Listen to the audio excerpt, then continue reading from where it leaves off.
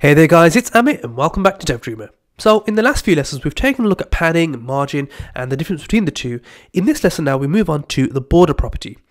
Now it's important, and we'll come on to this in a future lesson, to understand that all our elements, whether it's a paragraph tag, a div tag, can be thought of as boxes. And this is something called the box model, which again we'll look at in a future lesson. But essentially we can put a border around our elements. So for example, if I put a paragraph tag on the screen here, let's just say box. Go into our style.css file, select paragraph, curly braces, and let's say border, 1 pixel, so 1 pixel border. The style of the border should be solid, and we'll look at this in more detail later on in this lesson. And we want the color of this border to be red. So now you can see we have a 1 pixel, solid line, red border around our paragraph element. Okay, so let's explore this border property in a bit more detail. So let's get rid of this. And on my HTML file here, I'm just going to get rid of this and I'm going to replace it with a div tag. Now, if you're a bit unsure about what the div tag is, there should be a link on this video somewhere or in the description box on my video about the div tag. So you can take a look at that. Okay, so we created our div tag. I'm not going to put anything in it. Let's go to our style.css file, select the div, and let's give this a background color. So background color of light gray. That'll do. Let's apply some sizing to this as well. So let's say this should have a width of 100 pixels and a height of 100 pixels as well. Okay, now we can actually see it. Let's also move our square away from the side of the page here by applying some spacing outside of the element. And if you've been following along with this series, you should know that what we need to use is the margin property. So we'll say margin 50 pixels all around. Okay, that's fine. So when it comes to the border then, as you saw with our paragraph element, there are 3 properties that we can use. So we have border width, and we'll put this figure in just a second. We have border color, and we have border style. Now, it's important to note that your border will not show unless you have a style. So we could give this a width of, let's just say, 10 pixels. We can give this a color of red. And as you can see, nothing has happened. That's because we need to give a style to our border. And this simply refers to what type of border we want. So we did solid earlier on, okay? But you could also do something like dotted. Okay, now you have a dotted border. Or one that I think is pretty cool is ridge. Okay, it gives a sort of indented effect. Now, of course, with something like this, there'd be no need to do it over multiple lines because we could declare it on just a single line. We can say border, 10 pixels, we'd say ridge, red. And if you're declaring it on a single line, this is the order it should be in. It should be width, then style, then color. Let's just move this here so you don't get confused. Okay, so as you can see, we can get rid of this, and we still have that same styling applied. But we can actually go into this in a lot more depth. So we can say, let's take that first property, border width, and we can actually specify a separate width for each of our sides.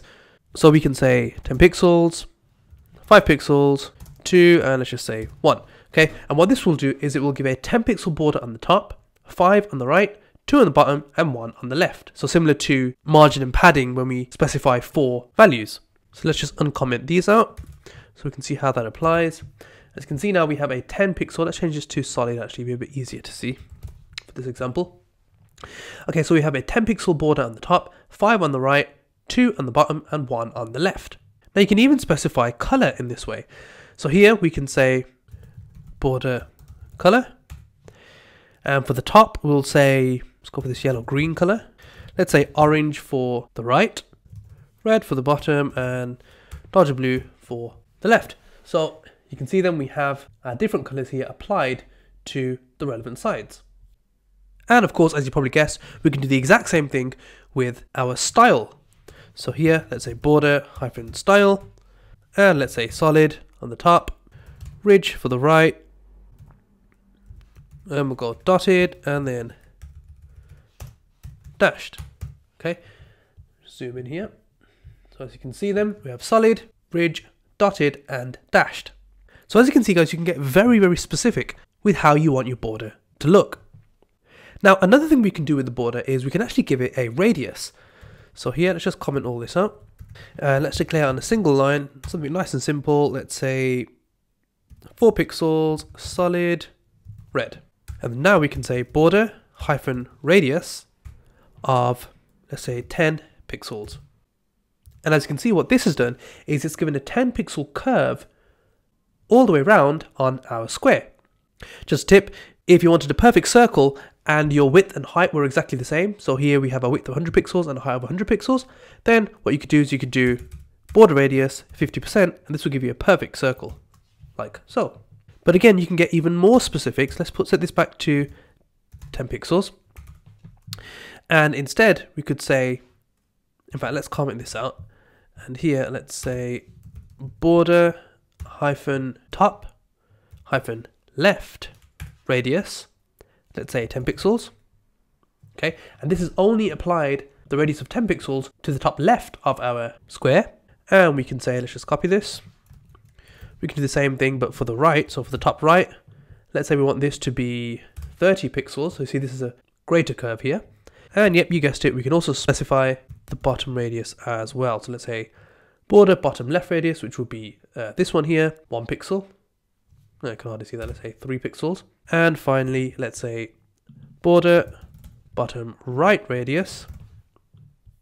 Let's give ourselves some space here, of 100 pixels. Wow, as you can see, this now has a 100 pixel radius. And again, guys, you can specify this on a single line. So let's just comment this up. And up here, let's say 10 pixels, 30 pixels, 100 for the bottom right, and the left is 3 pixels. So there you go, we've got the same effect by declaring this on a single line. And of course, we can do the same thing we did for the border radius for any of these styles as well. Here we've just declared them as we have for the border radius here on a single line. But you could, for example, do border hyphen right color, and we can say blue. Okay guys, so that is pretty much everything you need to know about the CSS border property. Go ahead and try this out. Please like and subscribe, and as always, I'll see you on the next one.